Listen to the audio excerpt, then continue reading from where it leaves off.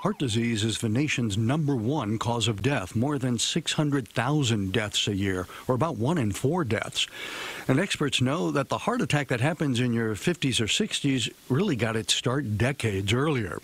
That's why Dr. Valentin Fuster, the director of Mount Sinai Heart, reasoned. Actually, this is much better to promote health from this young age than preventing disease when in fact the risk factors as adults are already all out. So Dr. Fuster drew upon his experience internationally to institute a prevention program in 15 different Head Start schools in Harlem. Researchers enrolled nearly 600 pre-K and kindergarten children, half of which got 40 hours of education in diet, exercise, and emotional control to better resist poor health and life choices as they get older. Gabriel Leal went through the program 2 years ago. He learned of a couple of things to eat that he really likes. He's piling them into Mom's shopping bag. Like kiwi and watermelon and bananas. The results published in the Journal of the American College of Cardiology showed that after 4 months, the kids in the program had improved attitudes, knowledge, and habits relating to heart health.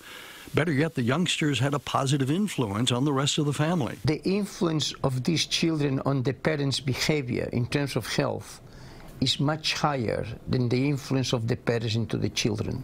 Gabriel's mother can vouch for that. That we're not supposed to eat a lot of junky food, and you're not supposed to cook with a lot of grease. Both are good ideas. Now, the plan is to follow these kids till age 20 to see whether the lessons they learned as preschoolers sticks with them.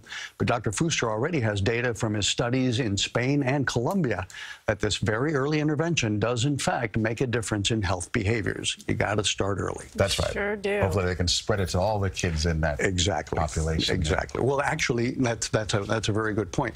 Now that they've got that pilot study and that data, they're going to spread it to all the schools in the New York City school system. Excellent. Very good. Good to hear. Thank you, Dr.